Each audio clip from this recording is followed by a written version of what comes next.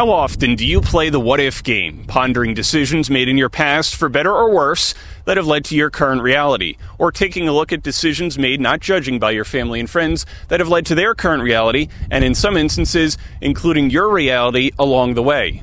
Tammy Nicolini, a physical education elementary school teacher in Eagleswood and the current women's head basketball coach here at Barnegat High School, has been pondering a series of what-ifs, not just made by her, but by her family, in a story that she's sharing for the first time outside her family and some close friends with all of you. A story that begins 53 years ago in Vietnam. An Tu was born, known today as Tammy Tu Nicolini, while her father was serving in the U.S. Marines during the Vietnam War. While serving the second of his 3 tours in Vietnam, Staff Sergeant Charles Hoff met a woman who later became pregnant and gave birth to An Tu, his 3rd daughter, with the older 2 waiting for their dad back home in the U.S. with their mom and Hoff's wife. Faced with a personal dilemma, Sergeant Hoff cared for the child and placed her in the Sacred Heart Orphanage in Da Nang after An's mother died defending her from a grenade that went off in their village. He would go and visit his infant daughter in the orphanage when he could, while trying to stay alive on the battlefields, including one moment in particular that was indeed a what-if moment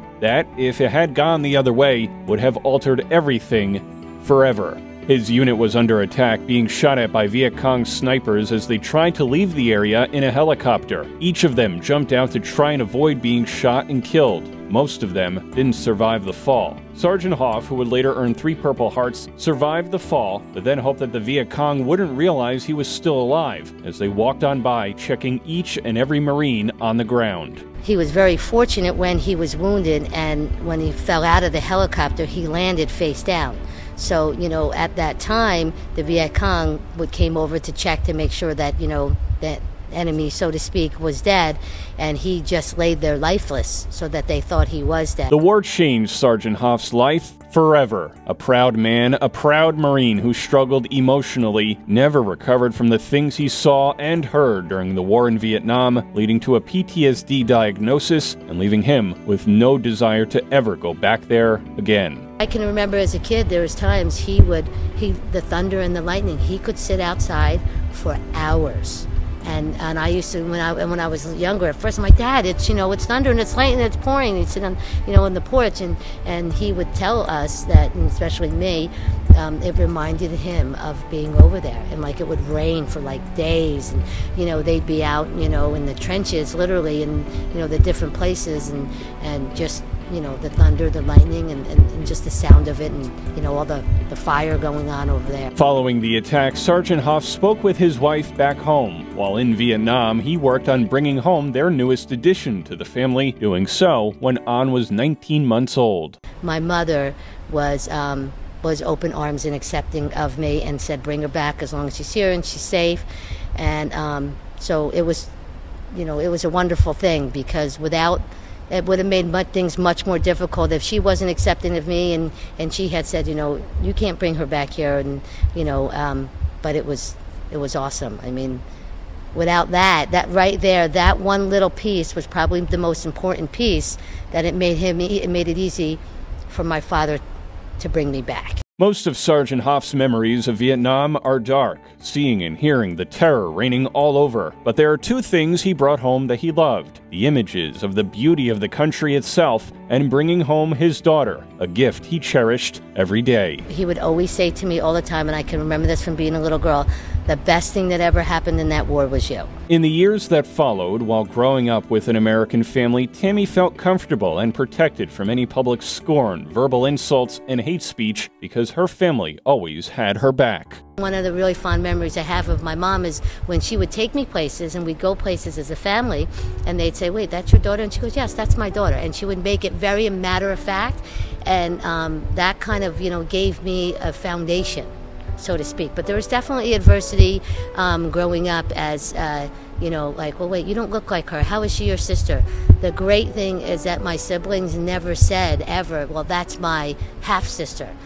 She is from Vietnam, or, she's, so, there was never that, at least from them, so that made it made it so much easier for me. But there definitely was, well, she's not your sister, and people would come out and say, like, that's not your sister, she can't be your sister. And the beauty is that my sisters and my siblings has never made me as a little child feel that I was any different. While not a sole focus of her life, she does self-reflect on the what-ifs that have altered her reality in every way since she was born. If he would have gotten stationed somewhere else, or if, he had gotten my biological mother pregnant and then left and had no idea, and that, those kind of things also happened a lot as well.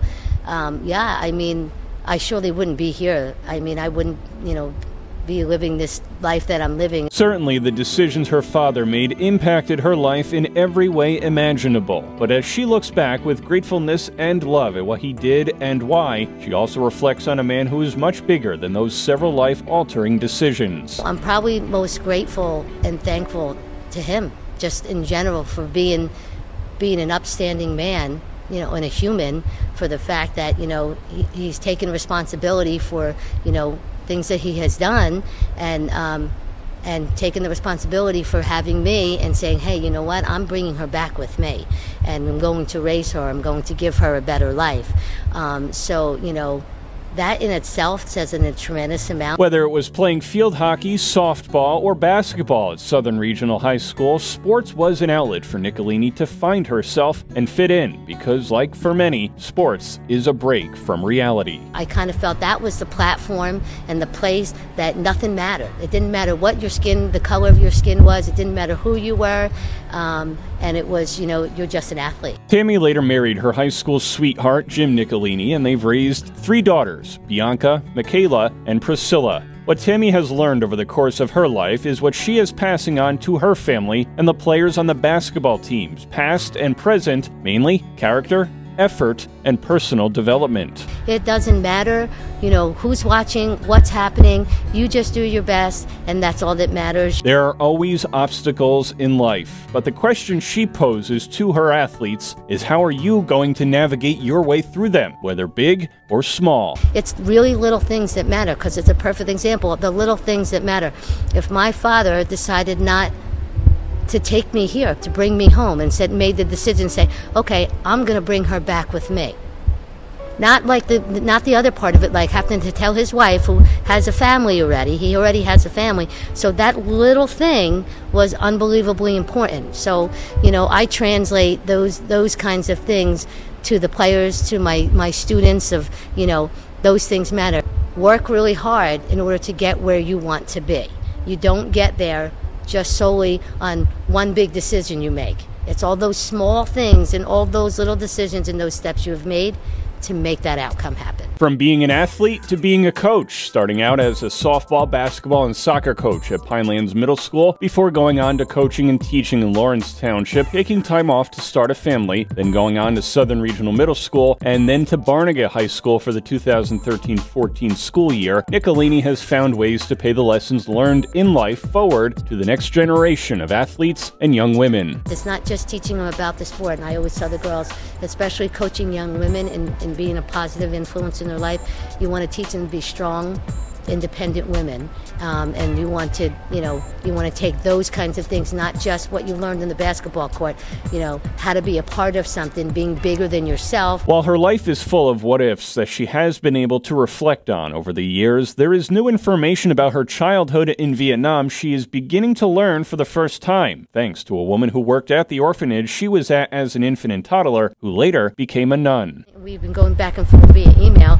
and she had said to me that she remembers on Sundays they would take the kids to from the orphanage, and they would, because Da Nang is right near the sea, and what she said in the email, she remembers taking me to the sea on Sundays to go for a swim. So her and I are trying to connect. We're doing it right now through email, and she actually had said to me that she has a lot of stories and that she'd like to share with me.